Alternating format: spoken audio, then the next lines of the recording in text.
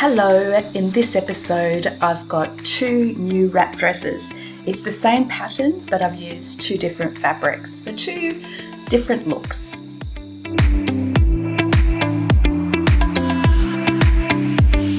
Hello, I'm Gabrielle from Cloth Edit and welcome back to my channel. Yes, I've got two wrap dresses for you and they both are made using the same pattern, the Atelier Jupe Savannah dress. I love this pattern. It's quite different from my usual style of wrap dress and I'll talk you through some of the features that I really love. Now, first of all, I just wanted to mention that all my wrap dress makes have been due to a sewing challenge that I am running with Kristen from the Dahlia Society, the lovely Kristen. And yes, so we're running a challenge called SEWWRAPPED on Instagram. And if you're new to sewing challenges on Instagram, it can seem a bit daunting or confusing of how it all works. But if you are able to get onto Instagram, if you look in at Cloth Edit's page or Kristen's page, you'll see that we have details of how to enter. It's a great way to meet lots of sewers from all over the world, and I love that I'm finding out about new patterns that I didn't know about, and indeed new designers I didn't know about. So that's been fantastic. The entries are really starting to pick up pace.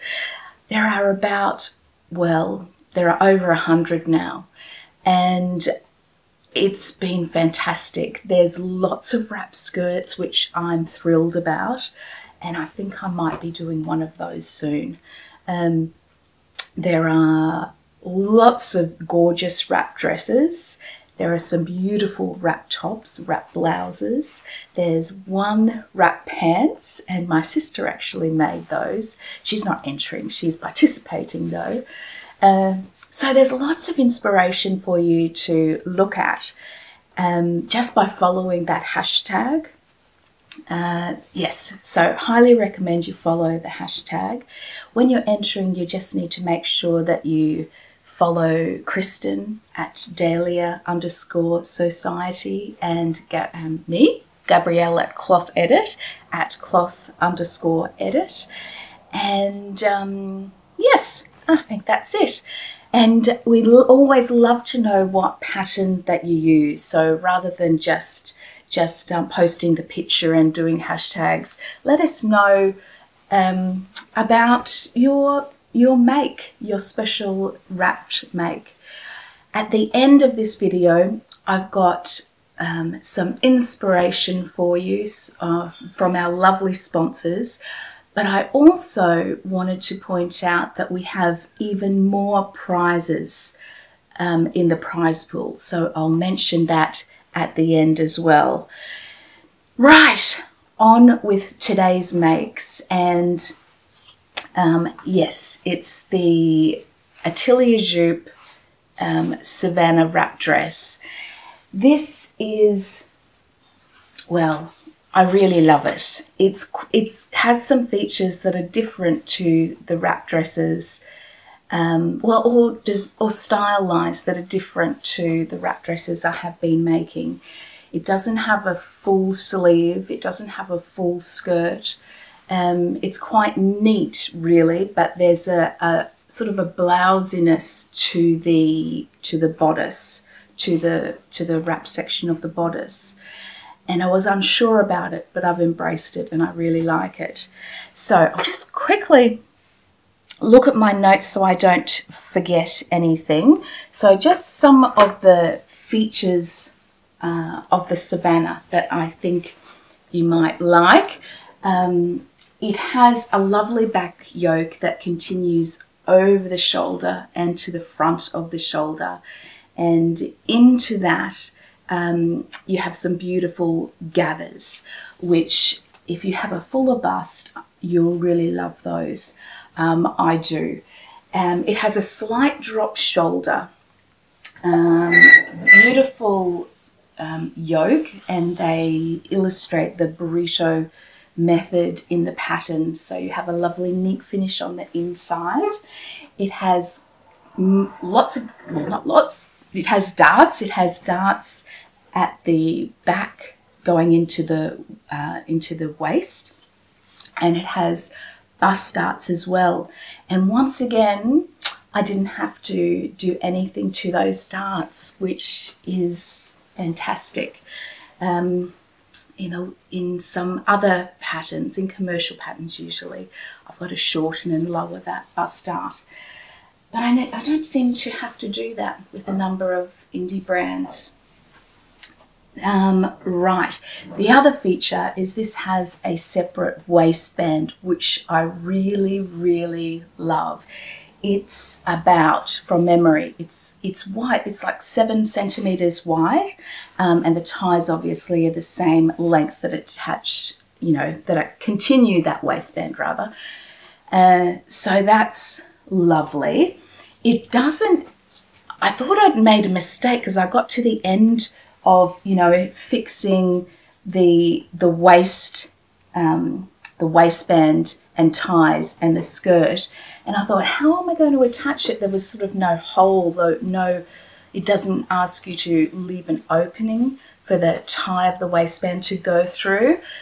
So, but they then say create the opening after the fact, and I didn't know about that, but I do like it in the end. I just did the biggest buttonhole I could on my machine, which was about 4 centimeters. So the tie, comes in a bit as you're threading it through, but it doesn't make any difference. And I like the security that buttonhole gives as well. So that's great. The other feature is the skirt. So it's not a very full skirt. It's not as full as some of the wrap dresses I've been making.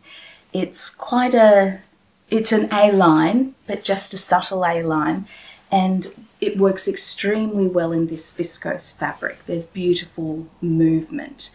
I would, I think, add a little clear snap fastener perhaps to the front of it, because I was in the wind yesterday and it does fly up a little bit, whereas the other wrap dresses I have are a bit fuller and there seems to be weight that holds them down. Also, I've made others in linen, which is weightier, so it doesn't fly up like a viscose does. But I really love the line of it. I think it's really, really great. Other features of the Savannah dress that I think you'll like is the skirt. Now, the pattern is actually designed for that scooped design line, style line up the front. And I didn't want that. I just wanted it to come straight down. And they've actually done the same thing in some of the samples that they have made up to showcase their new fabrics. And I'll insert some of those pictures here so you get the idea. This viscose was in my stash for many, many years, so I wanted to make it up in something a bit less precious to me before I perhaps tried it in one of the new Atelier Jupe viscose fabrics, which I love. And I might pop in some pictures of them here for you. I won't even put the names in because the names are very just descriptive of them, but you can see them on the Cloth Edit website, and if I remember, I'll put a link in the description box. So yes, I really want to make one in an Atelier Jupe fabric. Works beautifully in viscose. I didn't stop there though. I was about to make another one in viscose, to be perfectly honest, in an Atelier Jupe fabric. But then this came in. This is a lovely, soft poplin, cotton poplin, and it has a bit of crispness to it, but it's really soft and light, and I just loved the look of it, and I thought it just looked very, I think that this fabric in a wrap dress, this sort of sleeker line, just would look really 70s, and I think it does. I love the colors, so it's black and tan and a kind of a really light taupe. It's not a stretch, but it does have that touch of give in it, which some poplins do have. And I did exactly the same for both dresses, but I knew that if I was going to make it in this poplin, that I'd need to make that skirt a bit fuller. And I'm so glad I did. I could even go a little bit more, give it a little bit more fullness, but I am happy with how it worked out. And how I did that was the back skirt piece is cut on the fold, and what I did is simply I moved that center back piece away from that fold line, so I was just creating a bit more fullness in that way. As far as the front skirt pieces, I just added a little bit, keeping the same waist and sort of upper hip fullness. I just came out and increased the skirt fullness on both sides, both the center front and the side seam. Just increased it a little bit. And it worked, and I really, really love it. It's a great wrap dress. It isn't a firm fit on the bodice, so if you'll notice some of my other wraps, it's firm like that. This has a softness to it, hence why the designer has recommended viscose. The drapiness of that lends itself beautifully to the fullness that's designed into that neckline. But this poplin is light. If it was a really crisp cotton, it wouldn't work. But this was so light, it just works, and it just sits nicely. And the good thing about wrap dresses, of course, is if you're feeling that it's a bit open or low, you can sort of pull that tighter, pull the ties, wrap it tighter, if you know what I mean. So that's the wrap dress. I love the sleeve length. I just cut them long to, so I had options. I didn't want them to be too short and then regret it. So I've cut them long, and I don't regret this length. I love this length, and it's great. It's a great sleeve for wearing under jackets and cardigans and things. So I think it's a wonderful dress for that. So I'm going to now insert some pictures of me in both of these wrap dresses.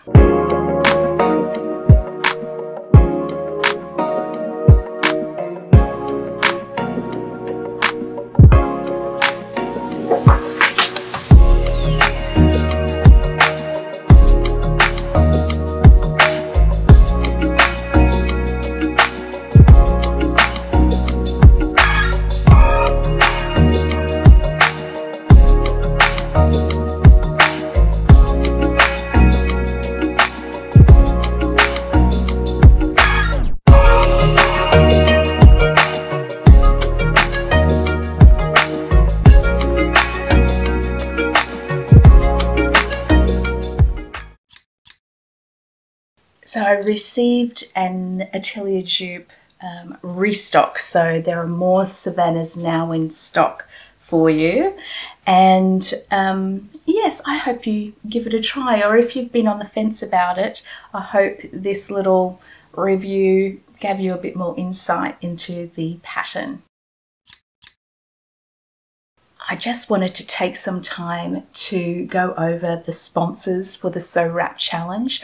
I know Kristen has, but they've been so generous that I really wanted to mention them by name as well. I know I've showcased, you know, presented them in the introduction to the challenge, and I've given some inspo images from them, but it's always nice to be mentioned, isn't it? Maison Feuve, a wonderful French pattern company, is donating 4 patterns. I Am Patterns is donating 4, another French company. Named Clothing or Named Patterns, Finnish company, they're donating 4 patterns. Pauline Alice, wonderful pattern designer, she's based in Spain, donating 4 PDF patterns.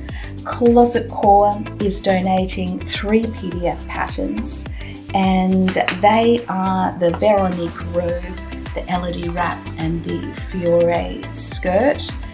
Folkwear Patterns, lovely Molly from the States, she is donating 2 PDF patterns. Paper Cut Patterns, the lovely Katie, is donating 4 PDF patterns. Fibre Mood, they are donating 2 packs of 2 PDF patterns. Johanna from Atelier Jupe, the lovely Johanna, is donating 3 PDF patterns.